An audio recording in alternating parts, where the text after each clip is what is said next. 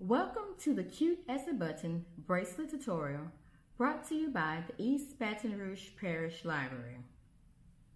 These kits are a grab-and-go teen kit available at Greenwell Springs Regional Library. Kits will be available starting Monday, February 1st while supplies last. My name is Katina and I will be your presenter. Let's get started.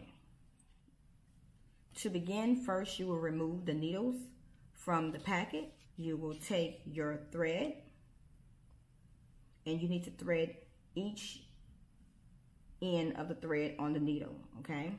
Now to save time, I have already threaded my needles.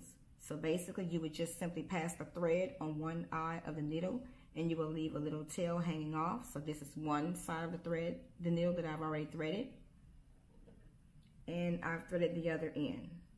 You want the center of the thread to be in the middle, like this. Now to begin, you're going to string 25 seed beads on one of the needles. One, two, three. You can push them down as you go along. Okay, now I have my 25 seed beads on my needle. And I'm going to center the beads in the middle of the thread. To center the beads, hold both needles evenly. Push the beads down. So I'm going to put one 2-hole bead on the left needle.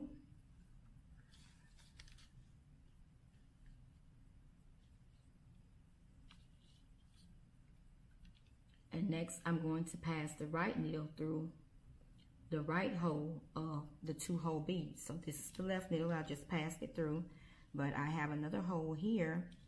Now I'm going to pass the right needle through the other hole of the bead and just pull it down. So you should have something that looks like this. Then I'm going to add 2 seed beads on the left needle. Then add 2 seed beads on the right needle and pull it down. And this is what your work should look like so far. Now I'm going to repeat steps 4 and 5 until I have the desired bracelet length to fit my wrist.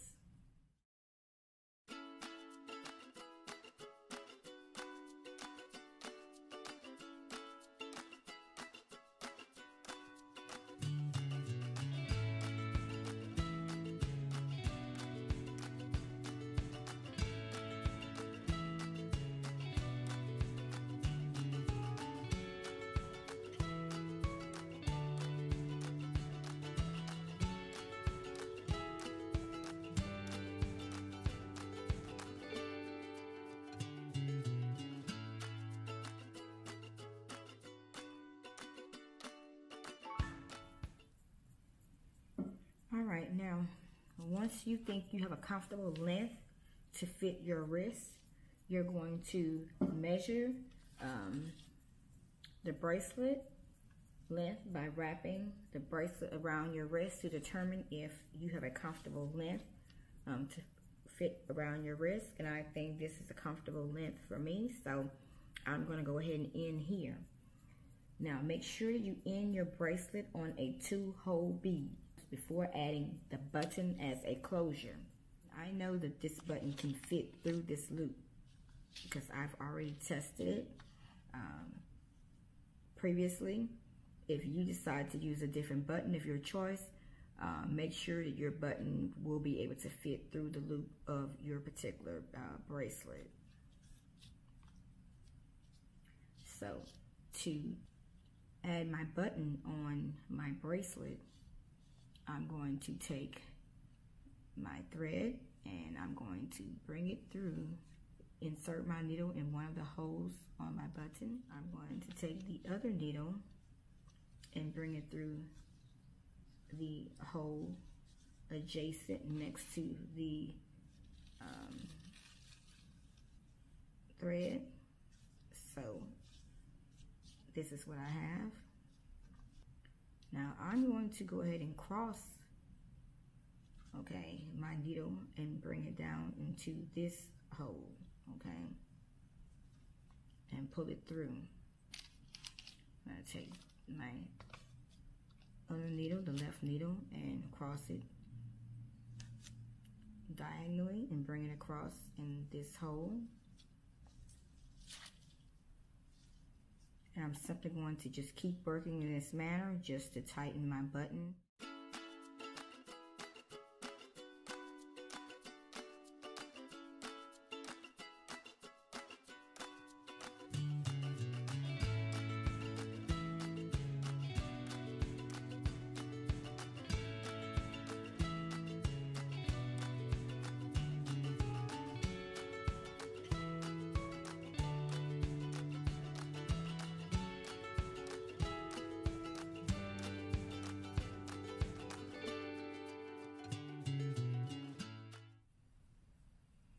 And once you think that you have a comfortable number of stitches to hold your button to the bracelet, you simply can remove your needles from the thread.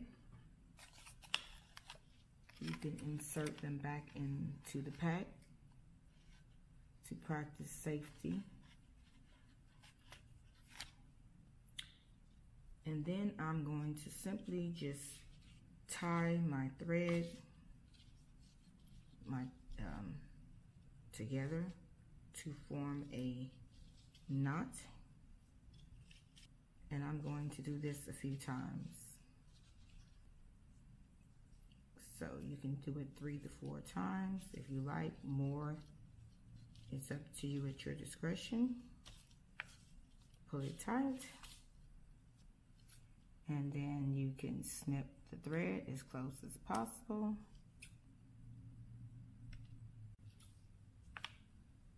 And be careful not to cut the thread holding the button to the bracelet.